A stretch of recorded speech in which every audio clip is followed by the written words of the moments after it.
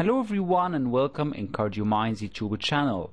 And we are still in the topic of cardiovascular prevention guidelines, and today we are having a video regarding risk factors of cardiovascular disease. We have a famous classification of risk factors into being non-modifiable and modifiable risk factors. When we speak about non-modifiables, the first one that comes in our mind is age, which is a major driver, of course, of cardiovascular disease risk. When you speak about men less than 40 years or women less than 50-year-old, they are almost invariably at low 10-year cardiovascular risk.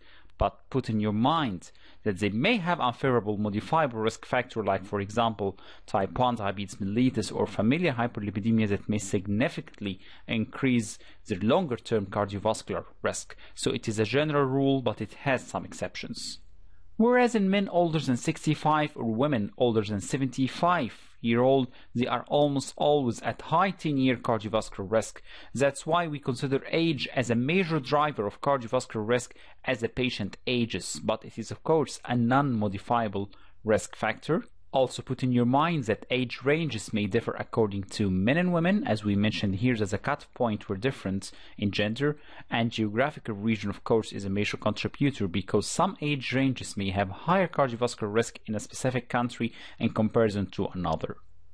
But in this video we are going to focus on the modifiable risk factors, because this is the target of the guidelines this year, to help for risk factor control, which would reduce the burden of cardiovascular disease in the general population.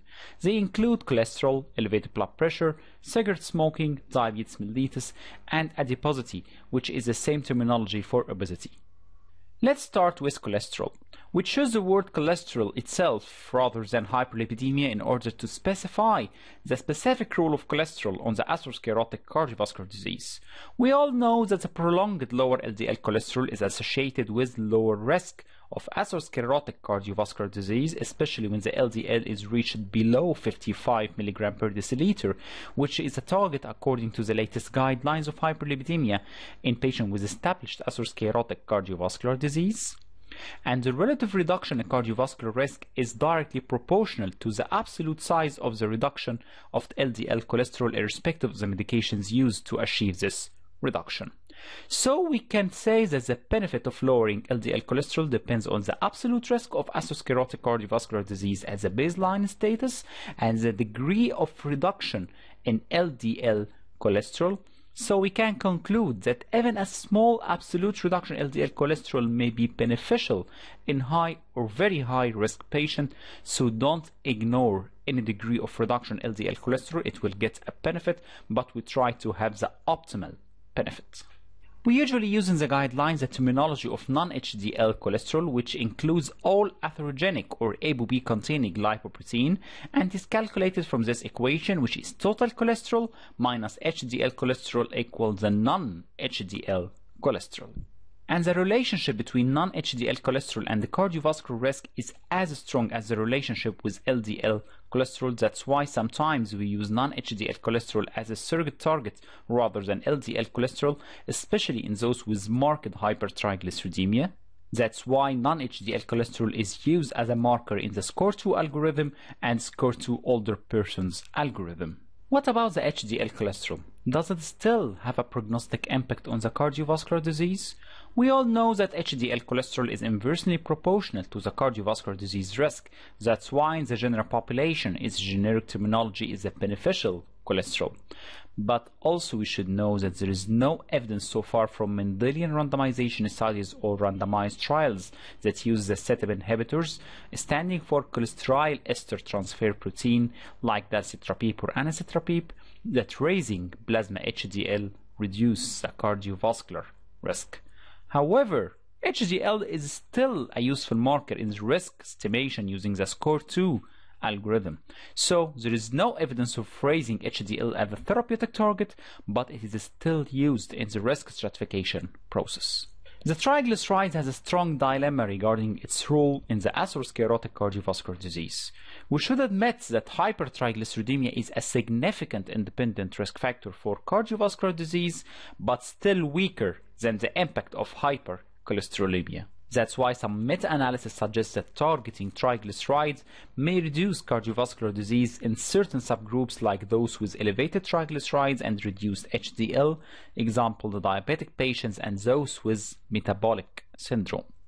In patients with familial hypercholesterolemia, we should not use the SCORE2 algorithm because they have a different process for risk stratification because of the higher cardiovascular risk, and those patients need to have specific LDL thresholds and targets different from other patients irrespective of their estimated cardiovascular risk.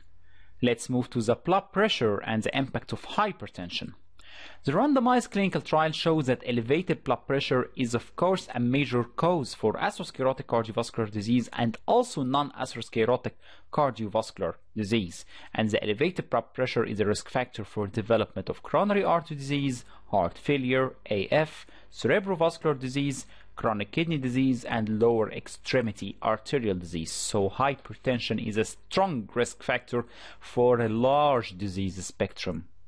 The risk of death from either coronary artery disease or stroke increase in a linear relationship from a baseline of systolic blood pressure of 90 mm mercury and baseline of diastolic blood pressure of 75 mm mercury. So going up with the blood pressure increases the risk of mortality from coronary artery disease and stroke.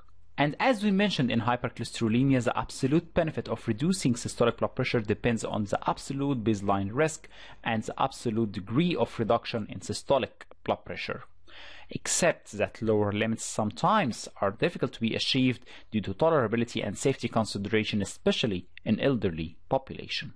And also the management is determined according to the category of hypertension defined according to seated office blood pressure, ambulatory blood pressure monitoring, or home-based blood pressure reading.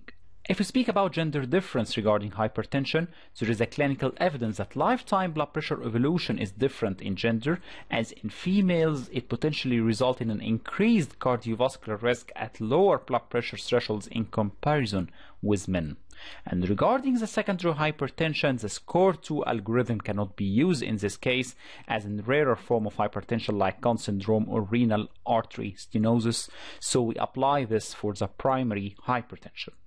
Let's move to the cigarette smoking as a risk factor. Needless to say, of course, that cigarette smoking is responsible for 50% of all avoidable death in smokers, with half of them due to atherosclerotic cardiovascular disease, and the lifetime smoker has a 50% probability of dying due to smoking and on average may lose 10 years of life regarding life expectancy. And also the cardiovascular risk in smokers less than 50 years of age is 5-fold higher than in non-smoker. Of course, they are horrifying numbers that trying to put the facts in front of anyone who may mention that smoking is not as dangerous as we imagine. Worldwide, smoking is still the leading risk factor after high blood pressure for disability-adjusted life years due to the morbidity of cardiovascular disease. The second-hand smoking, like for example passive smoking, is associated with an increase in cardiovascular risk. Besides, the smokeless tobacco products is still associated with increased risk of cardiovascular disease, even if they are less than cigarette smoking, but still they have relatively higher cardiovascular risk.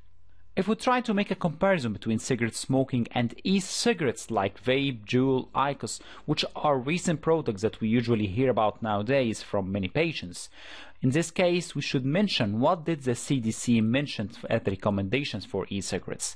They mentioned that e-cigarettes have the potential to benefit adults who smoke and they are not pregnant if they are used as a method for smoking cessation, so they can be used as a substitute for those who are regular cigarette smokers or smokers of other tobacco products.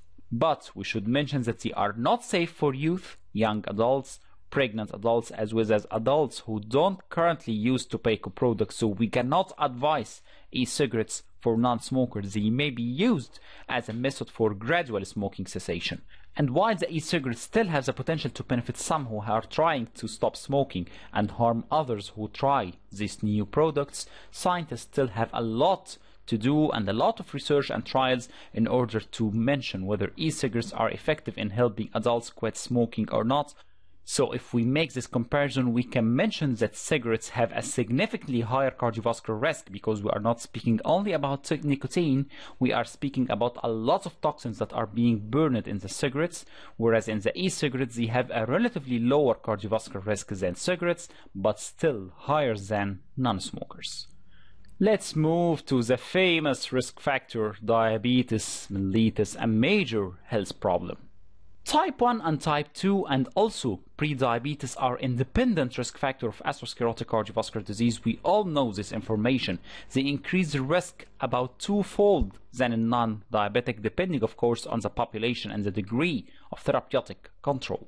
And the patients with type 2 diabetes are likely to have multiple risk factors. Usually they are not only diabetic, they may have also dyslipidemia and hypertension, which lead to more increase in the risk of both atherosclerotic and non-atherosclerotic cardiovascular disease.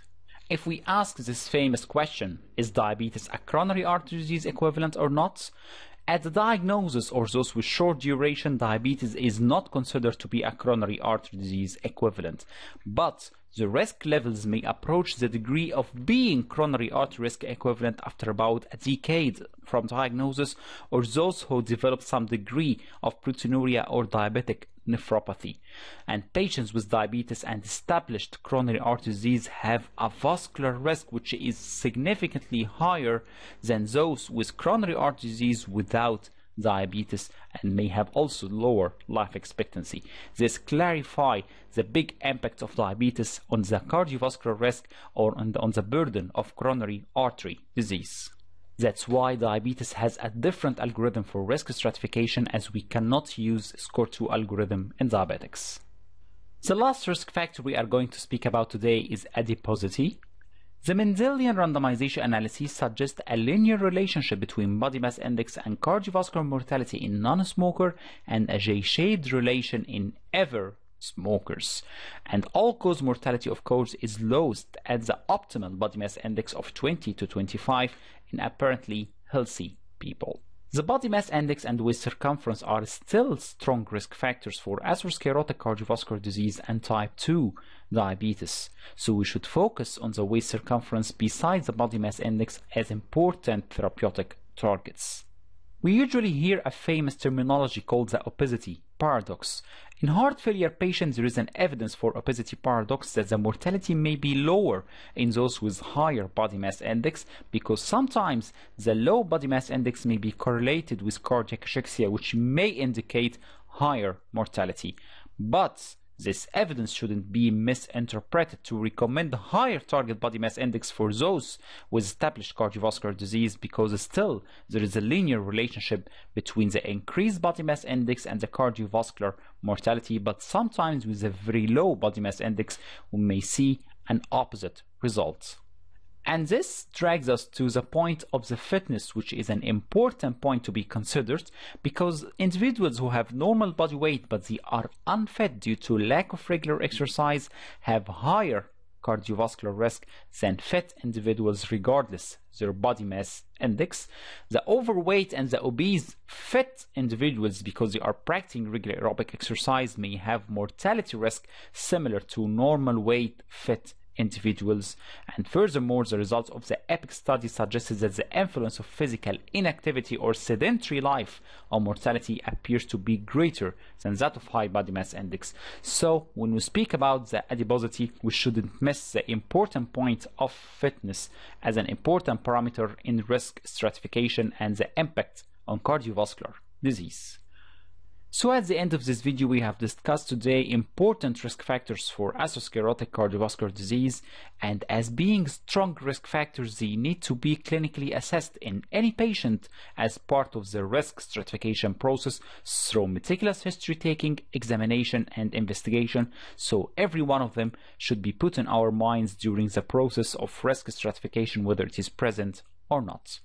Thank you very much for your watching, and wait for the next video regarding risk modifiers.